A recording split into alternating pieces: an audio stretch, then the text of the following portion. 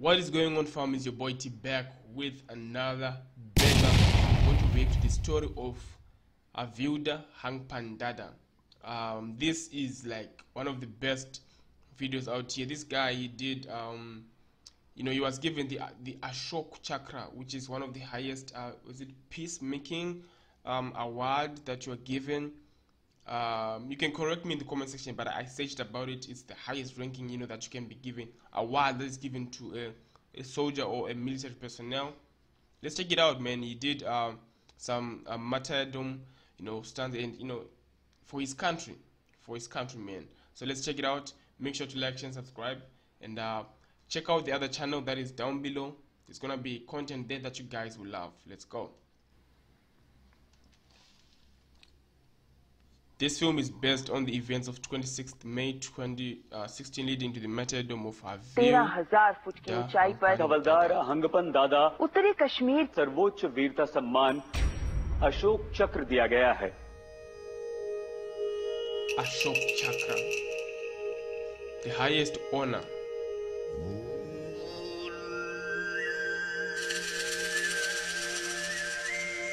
उसका हंगपन दादा तो यही में जन्म हुआ था, इसी जगह में।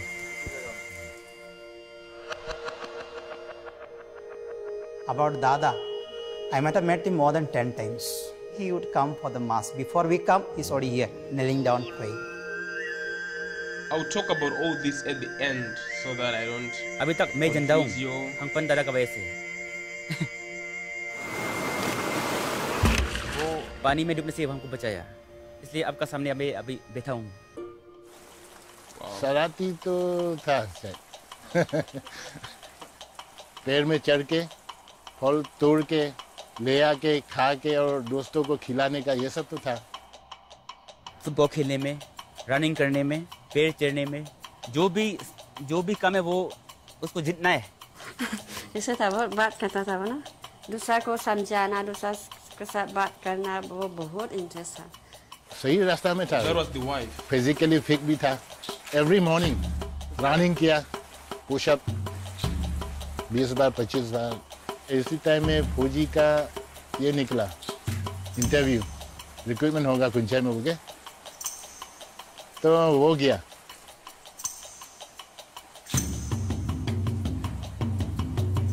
आगे बढ़ना है, पीछे नहीं देखना है। फौजी में जाने के लिए, ज्वाइन करने के लिए मौका मिला, वो निभाना है। He told me that he is very happy with the work and he's always grateful to God for giving this particular job. He came to meet me and told me, Father, please pray for me. I'm going to Jammu and Kashmir.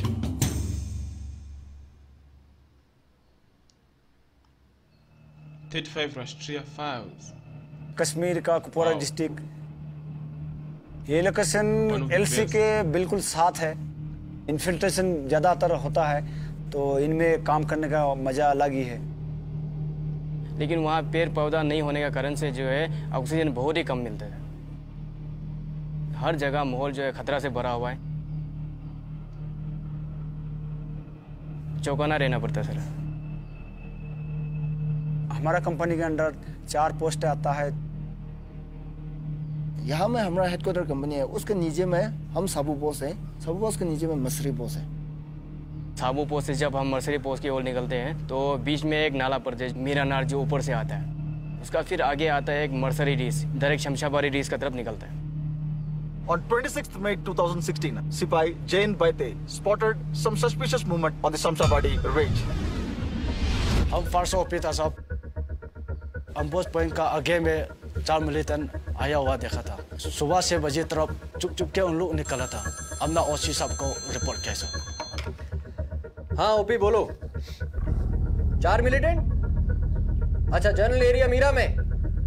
ठीक है, उन पे नजर रखना लगातार और मुझे report देना, और ध्यान रखना कोई फालतू का हरकत नहीं होना चाहिए। 26 मई 2016 ऑपरेशन साबू दादा 6 बजे तरफ खबर आया। हेलो साबू बॉस।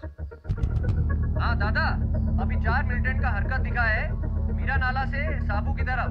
आपने स्टॉप एस्टैब्लिश करना है मीरा नाला से मीरा रिज की तरफ, और ध्यान रखना कोई आपका हरकत नहीं दिखना चाहिए। I immediately placed stops and cordoned the entire area. हमने अपना पोस्ट सबको अलर्ट कर दिया, तैयारी किया। 2 टीम में हमने कॉर्डन लगाए नीचे। एक टीम सूबेदार क्रूम अनल, एक team Naik नजीबुर, Havildar Hangpan Dada, who was placed in the Sabu post, immediately moved along with his team to block the most likely route of escape in the Mirana. Yo, this is like a movie. I mean, it's literally just. सबसे पहले आगे जाना है हम दोनों ने. मेरा नाला से मेरा रीच की तरफ साहब ने हमको कवर करने के लिए बताया.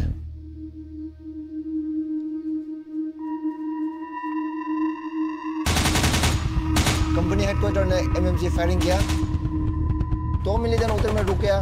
2 मिलियन नीचे भाग गया. मिलिटेंट जो है डायरेक्ट नाला की तरफ से आया था. फायरिंग करने की कोशिश किया तो वो छुप गया. पीछे जो है हमारा हवलदार साहब दादा आ रहा था.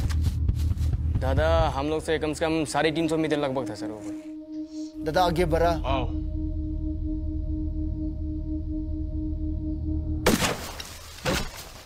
1 मिलियन को खत्म कर दिया. दादा ने मेरे को बताया है आप मेरे को स्पॉट फायर करना, मैं आगे जाता हूँ.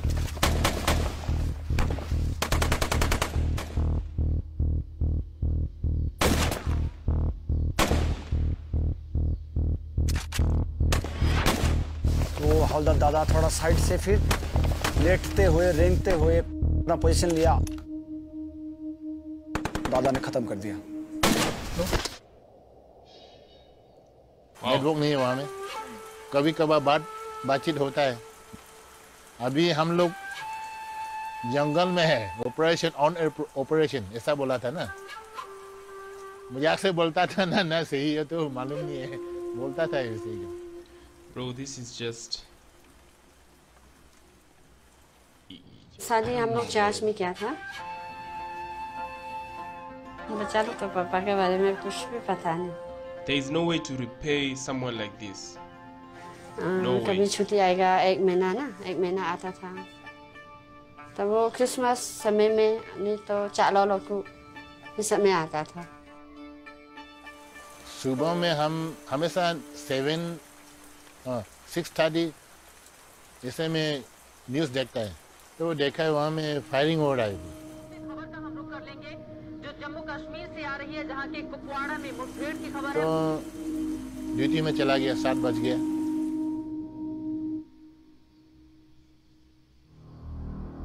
उनको फिर क्लियर किया दोनों मिलिटेंट्स को क्या क्या सामान है उनको चेक किया.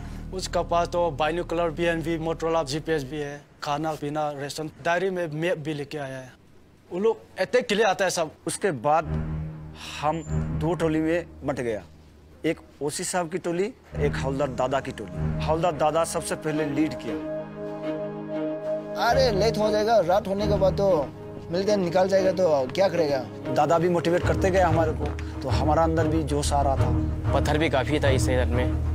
ढलान में चला गया तो दिखना नामुमकिन है. Havildar Dada moved quickly and came face to face with the third terrorist and neutralized him. Wow. The third guy.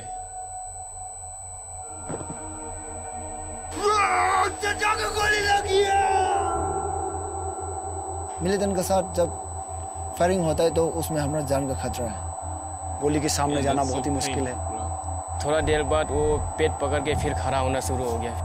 जो हिम्मत है वो जुटाते हुए अपनी क्षमता दिखाने की कोशिश की. लेकिन तब तक मेरी प्यारी रात 10:30 को फोन किया था. आप मेम साहब है. दादा का मेम साहब है. तो हाँ मेम साहब आपको एक बात बताना है. तो क्या हुआ. दादा ठीक है. मैं वही पूछा ना. दादा दिल रोती है. उसके बारे में तो डेफिनेशन देने से कम है. यही खत्म हो जाएगा.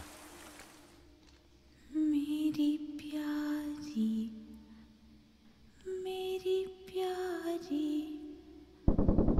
मेरी प्यारी मेरी जान तेरे लिए.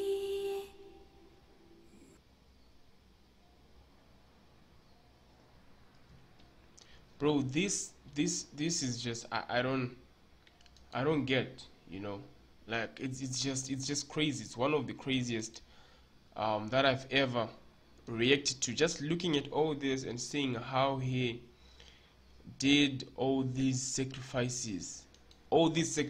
Just look at it, you know, it's crazy. It's crazy. But let's finish it up, then we'll talk at the end, man. I even feel pain, bro. Like, damn. And the song that is playing now. मेरी प्यारी मेरी जान मेरी प्यारी.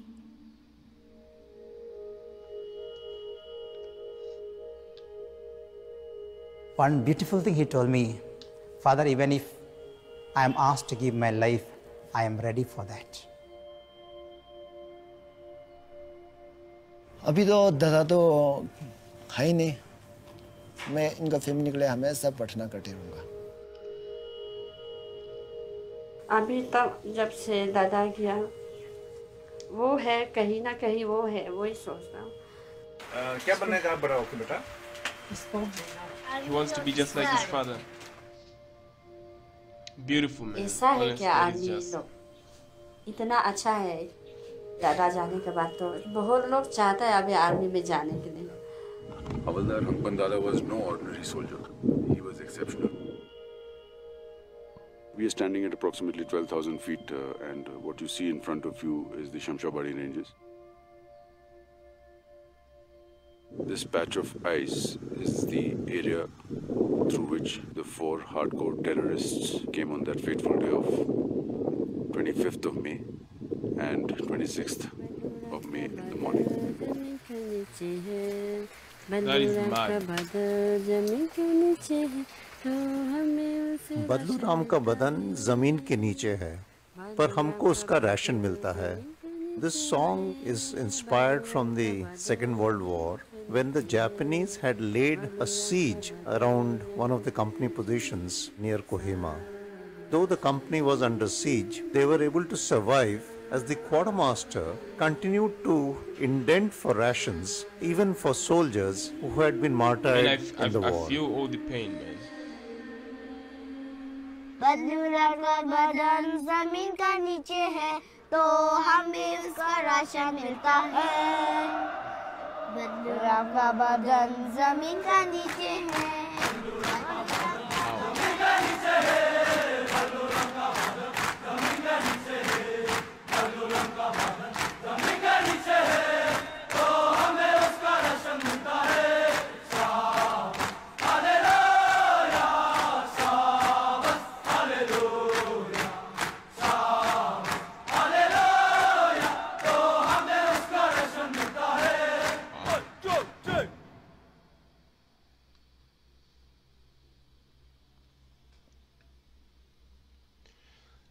I've never reacted to something like that, to be honest. I've never. I don't think there's a video that I've reacted to, you know, that showcased, you know, quite some heroic events and just mind-blowing acts that you know, I've related to a lot of military videos from India, and this one of you know, Hangpan Dada is just exceptional.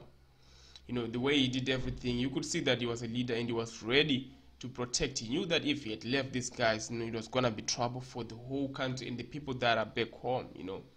So yeah, tell me what you guys think in the comment section. I would want you to check that out and give me more videos like this to react to. I loved it 100%. Much love. Peace.